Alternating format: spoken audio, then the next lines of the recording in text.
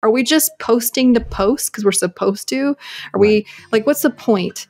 And what are we building towards? And what's the strategy to bring the right kind of people to the door so that we don't have to we're not wasting our time with crap leads. We're more qualified leads who are better customers, who turn out to be better referrals, and so I think there is a distinction between doing and doers versus a leader that you can trust and give the strategy over to. Hey there, everybody, and welcome to another episode of the Orthopreneurs Podcast. I'm your host, Glenn Krieger. Today, I'm going to make you a little uncomfortable. I think me and my guest are going to make you a little uncomfortable because we all struggle with marketing, leadership, management of marketing. And I'm bringing somebody in from outside orthodontics who knows way more about marketing than any of us. And she's going to offer some great insights and things you should start thinking about. And so Veronica Romney, founder of the Rainmaker Residency, of which I have actually used. Welcome. Yeah. Hi, Glenn. It's really fun to be here on your podcast. This is fun. Yeah, she has a podcast of her own. Yeah. And so, and we'll get into that in a little bit. But one of the biggest challenges we face in orthodontics is, I'm going to step back for just a second. I did a poll not long ago in my group, and I've done it in two separate groups now. And I asked, you can have one or the other. You can make more money or you can have lower stress in 2024. Which would you prefer? Now, conversations we always have about are money, growth, production, management, all that stuff. Overwhelmingly, the lowest percentage we had was 73% saying lower stress, 27% saying more money.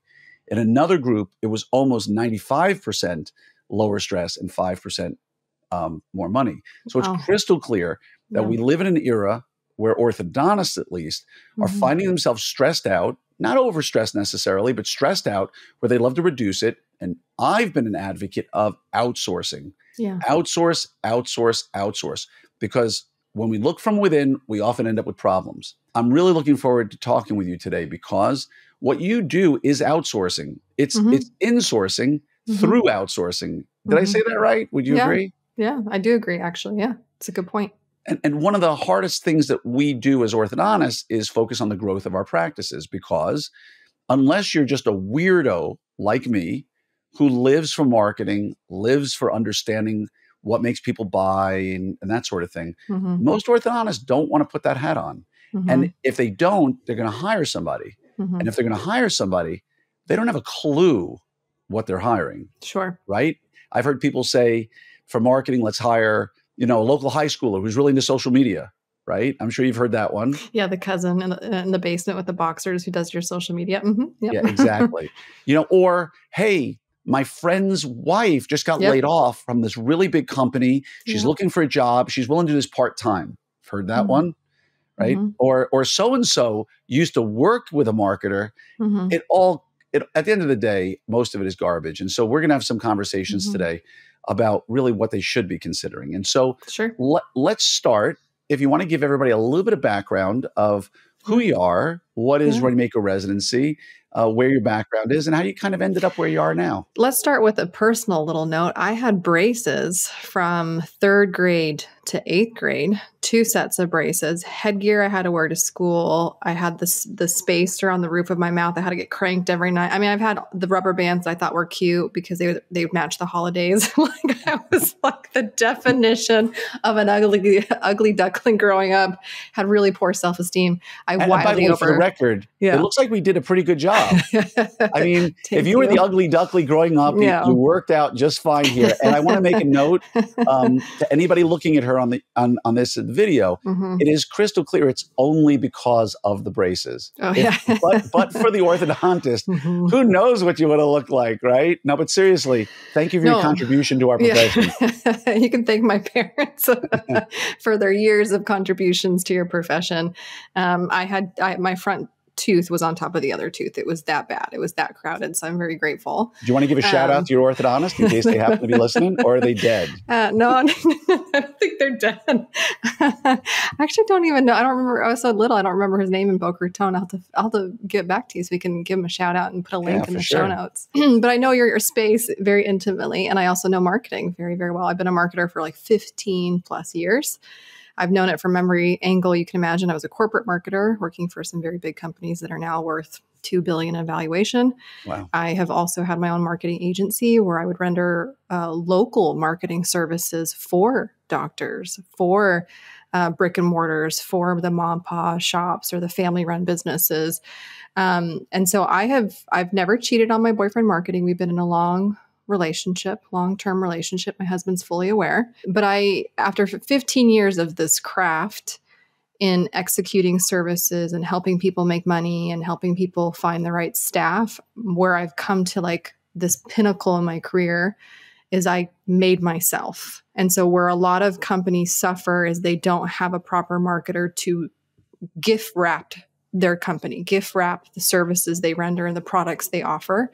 And it's very difficult to do that for yourself because you are the product more times than not. And it's impossible to be objective with yourself. Yeah. And so having that external person, that expert to do that for you is what I call a rainmaker. And so now I'm in the business of making more rainmakers because I can't be a personal rainmaker for everybody that asks me. And so now I train marketers to be rainmakers for organizations. And that's really been like the biggest gift of my career so far. It's awesome. And more specifically, just so that nobody misses out in truly what you do, if you're a company and you say, look, I need a marketing edge and you have the humility and the vulnerability to say, I'm not the one to do it. Yep. Right. I need to get that marketing edge. And I am not a genius marketer. I am not up to date on all the aspects that make a marketer good. Yeah. Right. All the things we would put on the checklist of hiring somebody. They come to you and you help pair them with somebody that then you will actually train through a residency. Yeah. So it's not just, oh, you need somebody cool, we'll do it for you. We're a marketing agency, because that's not what you are. You will say, oh, here's 3 people I've narrowed it down to who've applied to us who I think could be good. Let's talk, find one. Great. You hired them. Wonderful. Now they're going to go through the residency as well. So it really is A to Z. Did I get that right? No, and you're right, because number one, marketers are the most churned out professionals in the industry. They left unaided, they will last 6 to 8 months on average, which is really, really low when you contrast that to other professionals in the executive suite. So I'm not interested in contributing to the churn and burn of the industry when it comes to my beautiful marketers. Also, they need support. So marketing is both art and science. Marketing is creativity, but it is execution. And so we don't want to just place them within the walls of your organization and then they have nobody to bounce ideas with. They have nobody to brainstorm with. They have no support because nobody else in the office, nobody else in the organization is a marketer.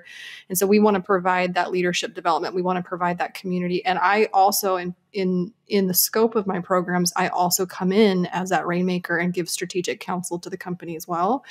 And we do that over the course of several months. So yes, it is one of the things I will match make you with marketers who I think would be perfect for your organization, but I'm interested in their long-term success, not just immediate placement. No, it's brilliant what you do. And it's such a service. Little side note, little story. We were sitting with our EOS implementer. Love EOS. You know, we have an EOS implementer for orthopreneurs, right? We meet quarterly. We go through things with him.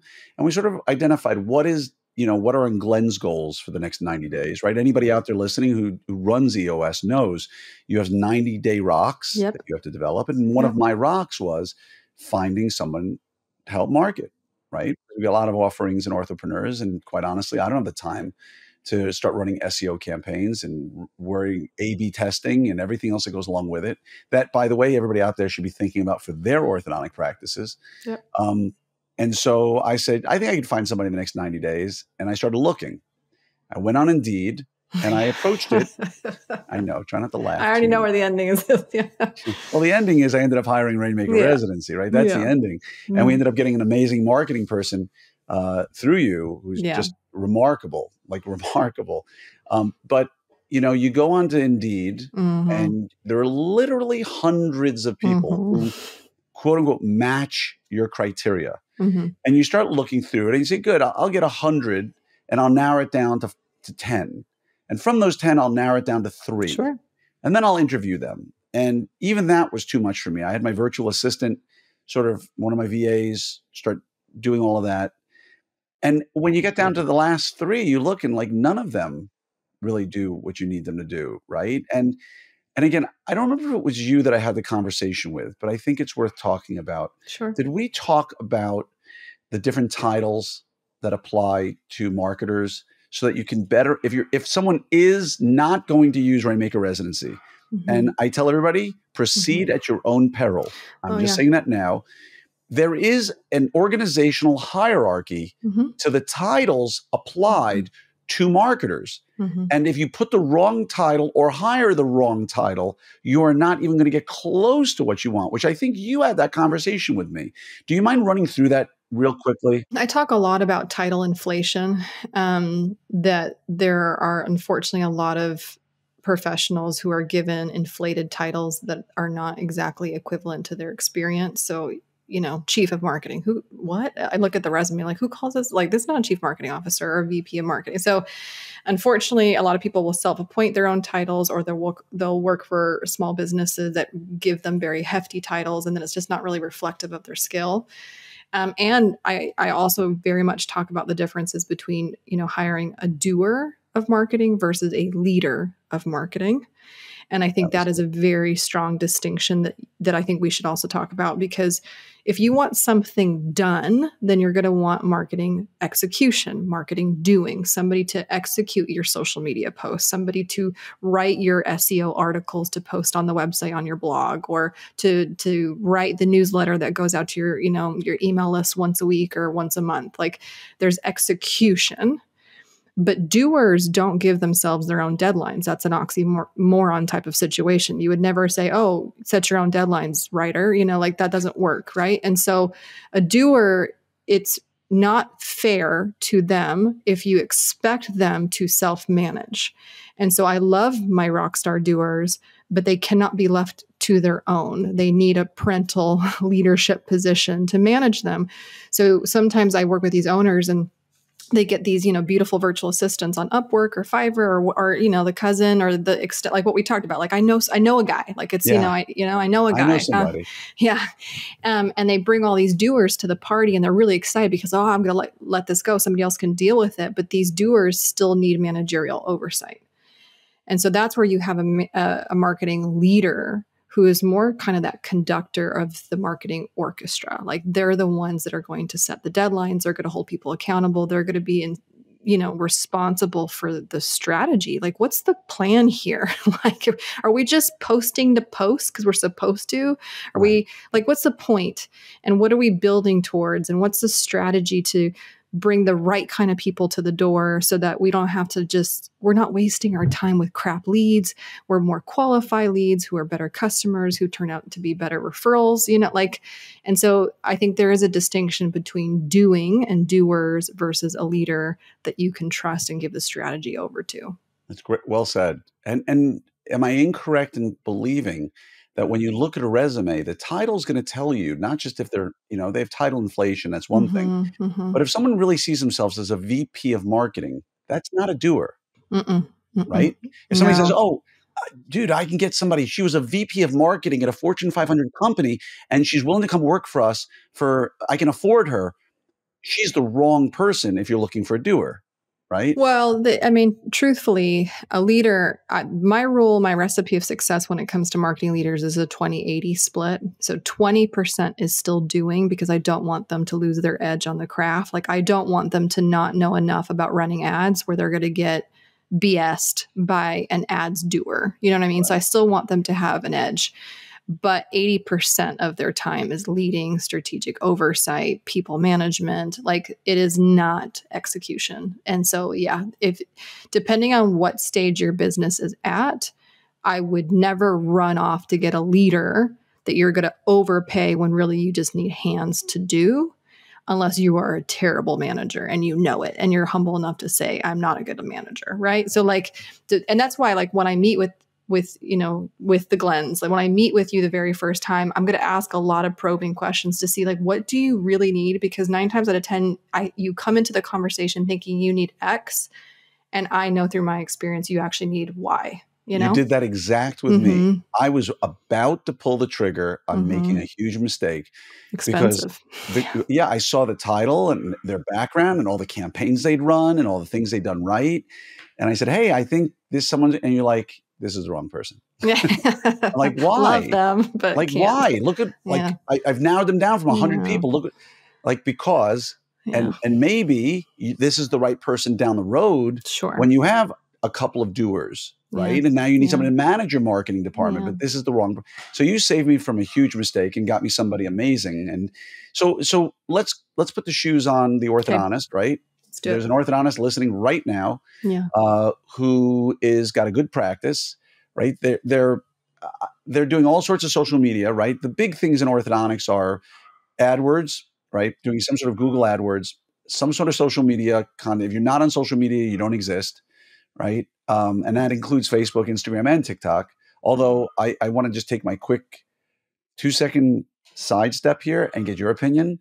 I see massive amounts of TikTok engagement being yearned for by so many orthodontists because it's cool, it's trendy, but the demographic they're going after that's liking their posts are not people who are ever going to come into their practice. Do you, I know your answer is going to probably be, you need to balance everything, right? You need to be a little bit of this, a little bit of that. But do you ever feel like businesses today are spending way too, by the way, brick and mortar businesses, I'm not talking about online where people can order from anywhere for a product that, right? A squatty potty, right? Like anybody can order a squatty potty. Doesn't matter. Do all the TikTok you want because someone in Timbuktu is going to buy it. But a brick and mortar facility where my radius is 5 to 10 miles, do you feel like people are spending way too much time on TikTok, which is not really that targeted, so to speak, because they're creating so much content for these things? Yeah. By the way, social media is a monster that requires to be fed, and it is extremely time consuming. And so, like, if you have a finite amount of time and resources and capacity to dedicate to marketing at all, why would you overstep $10 to touch a penny? Exactly. And so for me, it's more like a priority that would be very important. You'd want the discipline to make sure, okay, if I don't have if I don't even have a pin on the map and I don't have my reviews in place and my listings in place, like if I don't have the fundamentals done first, you don't have any business trying to go viral on TikTok. First of all, those kids aren't going to pay you. Their parents are paying you. They're not looking at TikTok. So I think you have to just, but at the same time, I know there's these crazy success stories of the chiropractor that blows up on social media and he's cracking everybody. And next thing you know, he has celebrities and that people are flying into his office in San Diego, California. Dr. Miami is a great example, right? Yeah. Of somebody who blew up, but back on the days of Instagram, like he started with Instagram, and I can't stand watching him. He's crazy. Right? But and the Dr. Pimple Poppers. I mean, there's lots of examples of people that have used social media successfully and then, brokered a deal on TV and all this stuff. But those are, I mean, they're the statistical outliers. Like to me, if you don't have the discipline to have the fundamentals, if you don't have a website, we have a problem. If you don't have at least a little bit of social presence, it's like people have to know that you're open for business. Right. They have to find you. They have to be able to navigate to you. Like, let's start with that before we add, the cherry and the whipped cream on top of marketing efforts, for sure. And if you don't have a really codified, written down policy for how you're getting Google reviews, Yelp reviews. Well, I'm not a big 100%. Yelp fan, but again, if you're getting Google reviews one a month, one every 2 months. Yeah. Like to me, that is the place you dive in right away that was a big thing. So people don't know this. My parents were HVAC contractors for 33 years in Boca Raton, Florida. Cuban immigrants. Cuban immigrants that came here with nothing, sold their business for millions of dollars, like the definition of the American dreams. I mean, big reason why who I am as the eldest, got front row witness to it, right? But when I finished with that marketing college degree and had some years under my belt, definitely got called upon like, Veronica's going to do our marketing. Of course, Veto's going to do your marketing. And literally one of the number one immediate marketing strategies was reviews, big time, fast. And so like we did a whole program within the company to make sure to like incentivize the team to ask for the reviews, and like if their name gets dropped in a review and all of this stuff. And like within a couple months, we had hundreds of reviews. And then people would call the office like, I saw your reviews. I'm like, I'm sure you did. So like, yeah, reviews is huge. So going back now, our orthodontist is doing tons of social media. Right? That's where I took my digression. So they're doing tons of social media, right? And their practice is doing okay, but they're like, I really want to become the man or the woman in the region. So I'm going to hire this person and bring them in. So let's assume I find the right doer. But I don't know the first thing about really managing social media. How do they get managed effectively? Okay, well, there's two things that you just actually said in that pre-frame that I'm hearing. There's the specific strategy or tactic that is social media, but what you are also saying is like, how does somebody differentiate themselves? Because to be known as the guy or the girl, right? To be known as, like, my husband got his LASIK done by the doctor that did the LASIK for The Rock. Like, so it's like, right? And he does all of the hockey players, the Miami Heat players, like it's the man, the guy, right? How do you become that? How does one LASIK surgeon differentiate from the other surgeons? How does one orthodontist differentiate from other orthodontists when you're literally in the same building or across the street from each other? And so like, even before I have a doer do anything, I want to make sure that I have clarity on like what our unique differentiator is. Like, who are we to people that it feels unlike anyone else? Like, there has to be a level of conversation of who we are in someone's life, what problems we're solving for them, the manner in which we do it that's a little bit different than the person across the street from us. Like, these are things that, like, as a strategic marketing expert, we want to extract. And then once we're extracting that, then I'm like, okay, social media crew or team of one, these are the specific things I want to highlight in our messaging when we do social media. So it's banking in the right brand credit than just doing social media for the hell of it, right? I don't want which a lot of people are doing. Yeah, and it's because they're checking something off a list. Hey, it's trending now. This is trending, right? How often do you hear that from an assistant or somebody in the office? Yeah. Hey, Dr. Krieger, dress up like a chicken and bark like a dog. Why am I dressing up like a chicken and barking? Struck down the hallway. Because it's trending. Yeah. Well, who's it trending on? 11-year-olds? Yeah. Like, I don't know anything trending among moms, like, except for maybe a Stanley thermos. Yeah. Like, but you're right. You're 100%. So going back to my question, I've differentiated myself. Let's pretend I'm a little more savvy than the average orthodontist. And I've created a unique selling mechanism in my practice, right? You can go to any orthodontist and get braces, or you can come to Krieger Orthodontics and get smile design. Right? I'm just, you know where I'm going with this. Yes. I like the smile on your face when I say that, by the way. Love it. Well, yeah, because it's a unique selling proposition. It feels exciting. Here's the sad part. I had Todd Brown, if you know Todd at all. I had him speak at a summit, and I'd say 99% of the people there thought he bombed, didn't understand what he was talking about, didn't think he was amazing, and he was giving pure gold. Yeah, right? Because the sales funnel, the hierarchy of problem-oriented, solution-oriented, right? It's stuff that most orthodontists don't want to hear. But I encourage everybody to have a unique selling mechanism. It doesn't mean to lie. People mistake that, think you're lying. But if what you do is different, if you genuinely believe that what you do is different, like if I say, what makes you better? Why should I come to you instead of the person across the street? First of all, if you don't have an answer, that's a problem. Right? If you say, well, I guess they're really good too, you could go to them like, okay, maybe you should be an associate. Maybe you shouldn't be owning your own practice. But if you know what makes you different, you need to create a phrase, a term, a word to describe your mechanism, which is, we just love people so much more. Great. You love people so much. You love on them so much more. Great. So now create with our love, touch, smile design, whatever you come up with, you will feel cared for more than any other orthodontic practice in your life. And for those people where that matters, they'll come to you. But people don't realize they hear it on every commercial on TV now using our blank technology. That word didn't exist until they created it.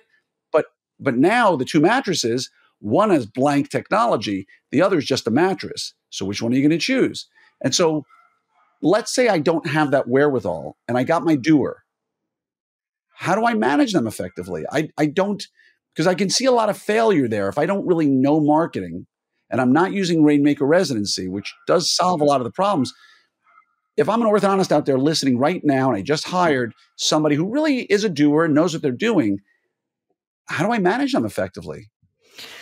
Well, okay. So first things first, anytime that you have a doer on the scene doing anything, it could be any task, you want to set them up for success. But fundamentally, you have to define what success is. I think because social media or SEO copywriting or, anything, like insert any marketing technique, right? I think because those things are not part of your basic training as a doctor, I get it. You went to school to be an orthodontist. You didn't go to school to be a marketer.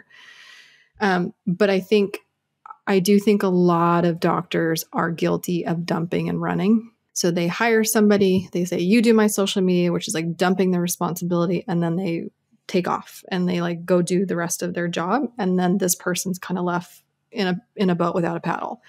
So like the first thing that you're going to want to do is you're just going to want to define what success is. Like what does social media success look like, or what would be great for this person? Because this person's going to want a goal to achieve, to feel good about their contribution. Like we want to win. People want to do well. They want to, get an A on the test. And it's very difficult to win a board game when you don't know the rules of the game. And so if I have a social media manager, like on a basic level, I'm like, okay, basic, I want you posting at least once a day. What would be great is if we had a growth of like, let's say 100 new followers a month. That would be fantastic. But more importantly, I want to make sure that they're saving the content, they're sharing the content, they're engaging with the content. And so like, how can we create content that's inviting them to a conversation? Should we always sign off with our content so they're like inviting, comment below, da da da da. Like, should we do a giveaway? Like, what is in this person's jurisdiction? What decision-making authority does this person have to be creative? Like, these are all things that you want to give a doer. Like, the doer has deadlines, the doer has success criteria, the doer has the fundamentals written down on their job description. But what does a doer have in their proactive decision-making authority that doesn't have to be passed off by you? Like, those are all the things that I would be having a conversation with any doer that I would ever hire in any capacity. It's all so much truth here. And it's the stuff that we overlook as business owners.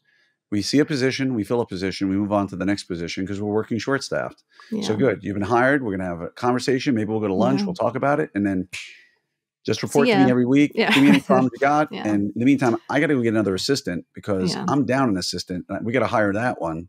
And honestly, I don't want to be doing this anyway. So I'm only doing a favor of my treatment coordinator who's overburdened. So really good to have you as a part of the team. You're going to love working here. Bye. And 2 months later, why are we not growing?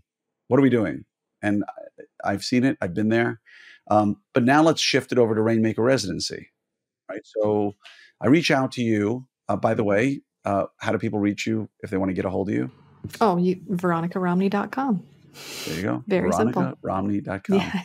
So they reach out to you and you interview them, right? I assume that's the first step is an interview like you did with me. And then you identify what they really need. Yeah, there's two ways that I come in. So either I'm walking into a conversation like what we had, which is like I've already done the work to know that I need to hire out a weakness that I don't currently possess or I don't have the capacity to do. Like even though I love marketing and I get like all riled up when I hear marketing strategies from stage, like I don't personally have the capacity to do this. I need somebody else that can complement. I have ideas.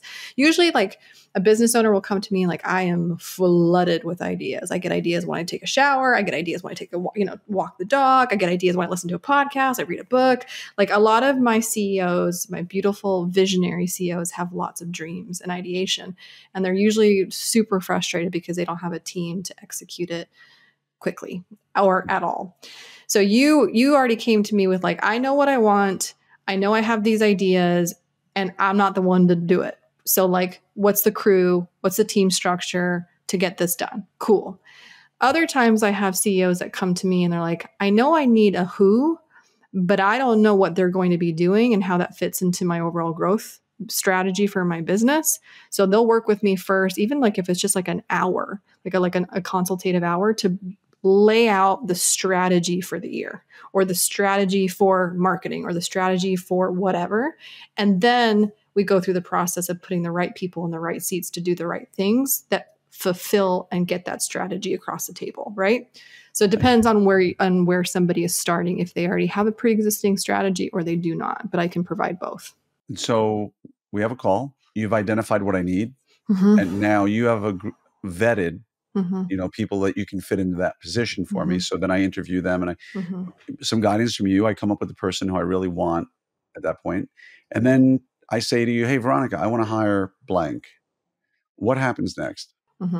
Yeah. So normally, because of the nature of what I do and my content and my social media, I have marketers that come to me quite often saying, I don't love my job. I'm looking for a new opportunity. Do you know somebody? So like either they're coming to me and I just have them kind of in like my black book of like bad ace marketers, or they're coming to me in another side of the program, which is the marketer only side, and I'm developing them. So I sit with, I got a whole bunch of marketers at my disposal.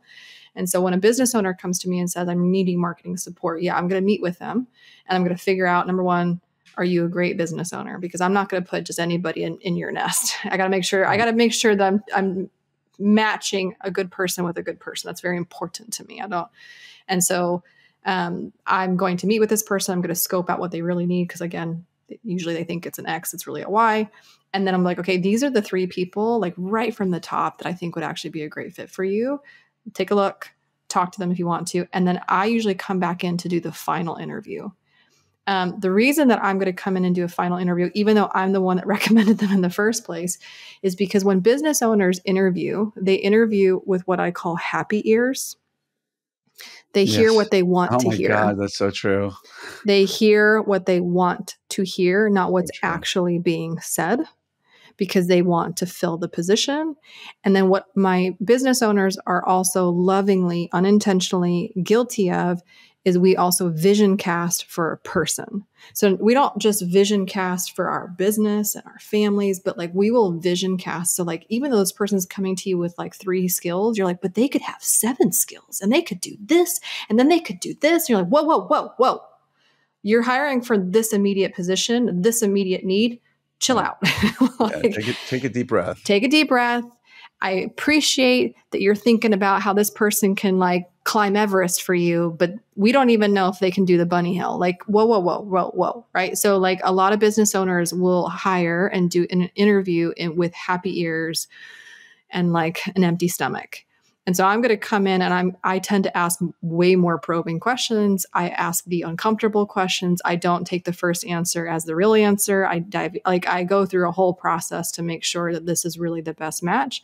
And more importantly, does this person have the stamina, the backbone to be a marketer? Because marketers are expected to make it rain. And if you can't handle the heat of the arena, then you have no business being in the marketing industry. And so like, even if somebody's been in the game for a while, it doesn't mean they're not burned out and they're not fatigued and they can't go the distance with somebody. So I'm going to ask a lot more questions, and I don't have happy ears because I'm not hiring it for me. I'm not emotionally connected to this. Nice. Yeah. So no, it all makes sense. I sound like an investigator. No, it just good cop, bad cop. No.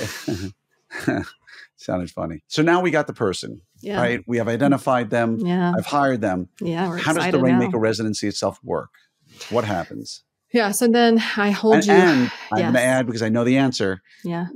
I've hired them. What role do I play in all of this as well? Yeah. So we want to make sure that everybody's sitting in the right seats, doing the right things. And lovingly, I got to show my business owners how to not dump and run, be a great leader, but also get out of the way.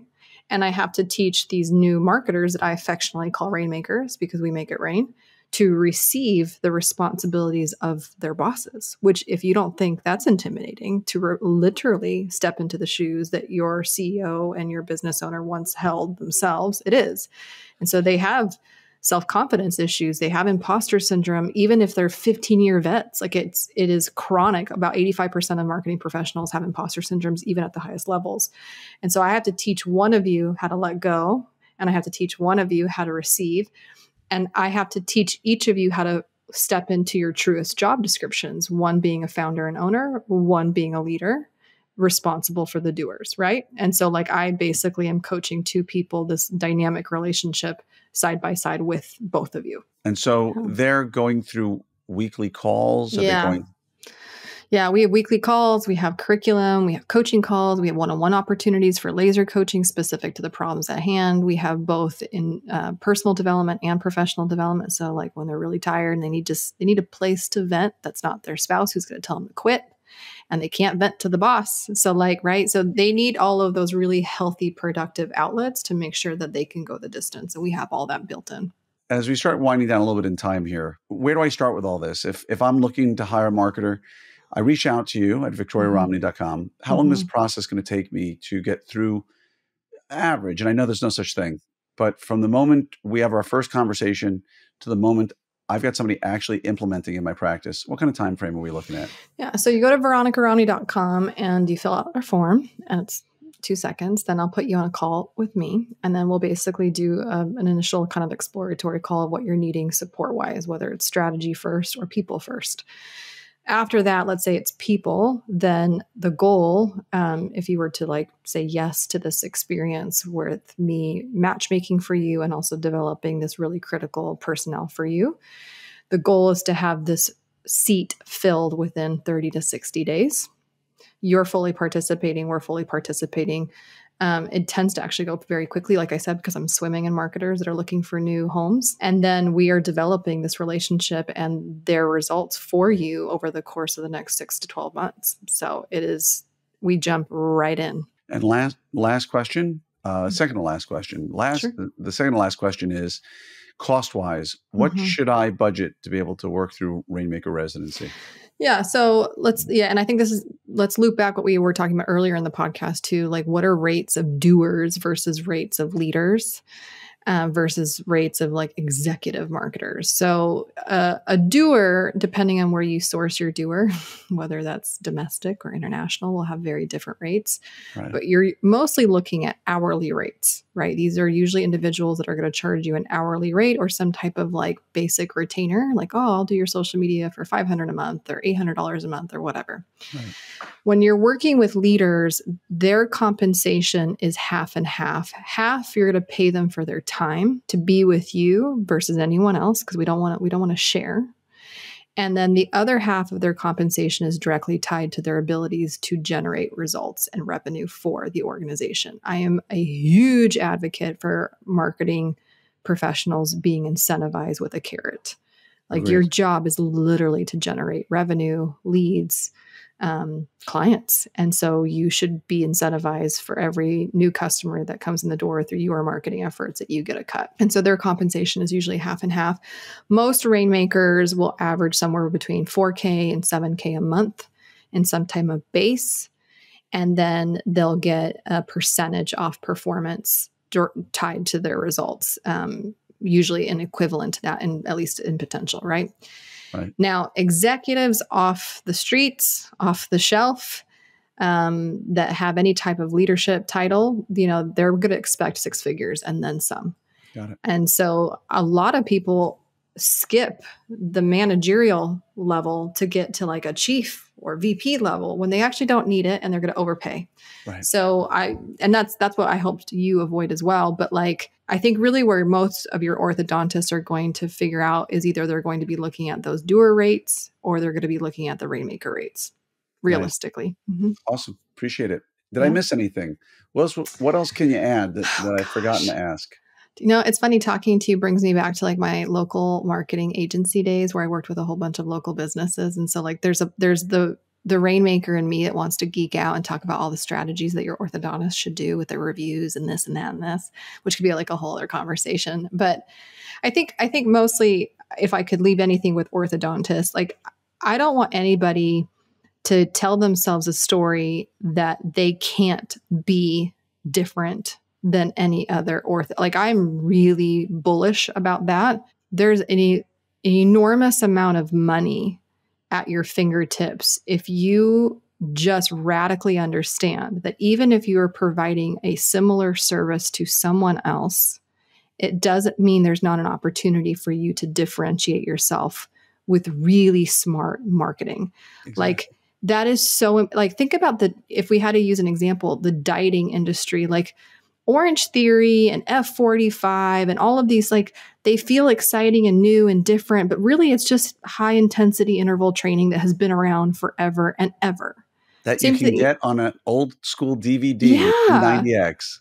Yeah, but it feels exciting and new because you have this Bluetooth monitor and there's orange lights and your splat points and Mark Wahlberg works out with you. It, like, whatever, you know?